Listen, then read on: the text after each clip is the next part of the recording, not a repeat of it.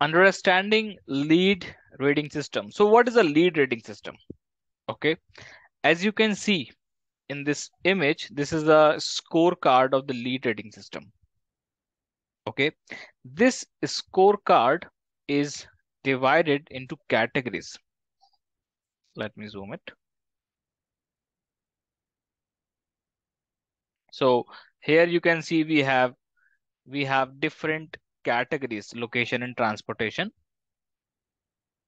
sustainable sites, water efficiency, energy atmosphere, natural resources, Indo IAQ, innovation, regional priority. So these are all called as categories.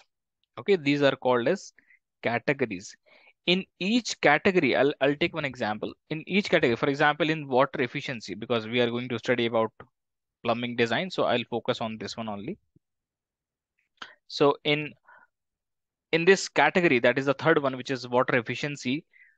Here there are some points allocated to this.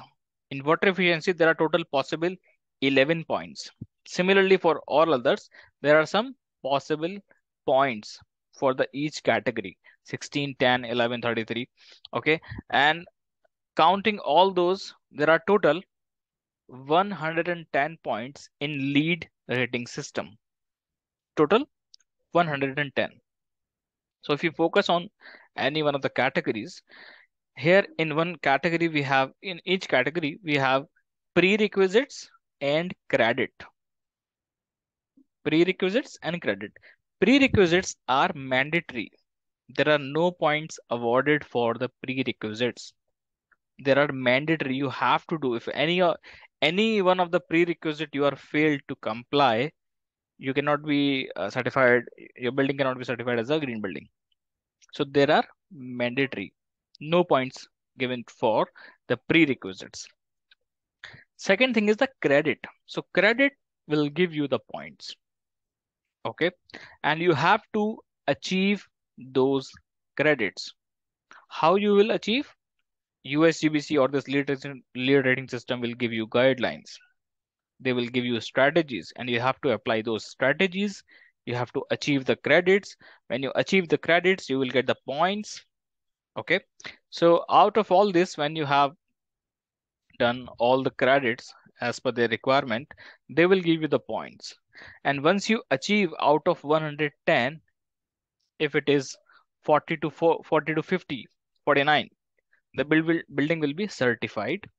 If the points are in the range of 50 to 59, the building will be certified as a silver green building. 60 to 79, it will be as a gold green building. Or if it is a 80 plus, then it's a platinum rated green building.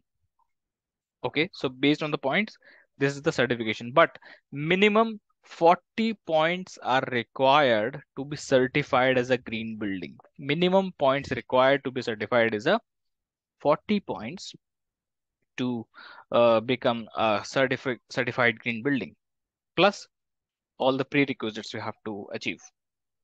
Okay, so in the next slide, I will discuss in detail about this water efficiency credit, because in this course we are dealing with the plumbing design. So this is one of the category which we are looking for.